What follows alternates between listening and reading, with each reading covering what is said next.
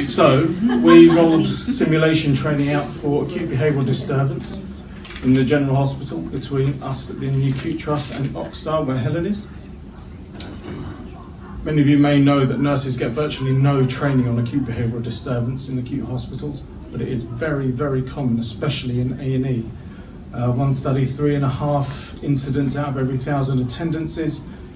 Training, if there is any, usually involves sitting down in a lecture, getting told about stuff on a PowerPoint presentation, and that does not really translate well when you're bricking it in front of somebody who's about to whack you. So we did a survey, identified the hotspots where incidents were occurring in the acute trust, and based on the feedback we designed 2 high-fidelity simulation sessions which were rolled out in the Oxstar simulation suite, using an actor who is playing a role, the same actor playing the role of an elderly man with delirium and dementia on an acute medical ward who was trying to leave at 3 in the morning, and then a young man who was intoxicated in ED with a head injury and acutely psychotic, and shall we say flying off the handle. So there were simulation sessions, anywhere between 8 and 13 participants were there, and it was intentionally multidisciplinary. It was slightly artificial in that each scenario would have 4 participants. We wanted to emphasize the team-based approach. When I say high fidelity, it means there was electronic drug prescribing, there were the drugs, there were needles, although we advised the people not to inject the actor with lorazepam every single time. We managed, so the scenarios would take about 15 minutes each and would focus on verbal de-escalation techniques and rapid tranquilization. And then we would also incorporate in the debrief some teaching sessions on restriction of liberty legislation, whether to use MCA, MHA, DOLS, and all of that jazz. So we rolled out 8 courses over 2017, 2018, 82 participants. The majority of those were nurses, but we did, we thought this was really important, we also had pharmacists, and crucially, we also had security staff as well.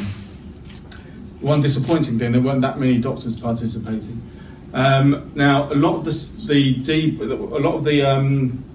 interaction between me as the facilitator and the participants, a lot of the nurses, to be honest, were volunteered by their bosses. Not many people wanted to come forward and do this, so they were very nervous. So a lot of it was about reassurance, explaining to them that they can make whatever cock-ups they wanted to, say whatever weird, inappropriate things they wanted to, and it would not be reported, and they would not get in trouble.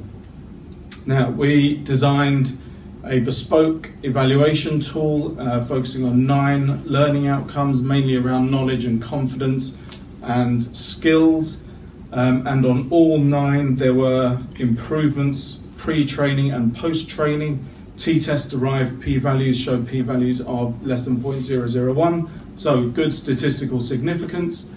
So in conclusion, this clearly has some benefit in upskilling acute hospital staff.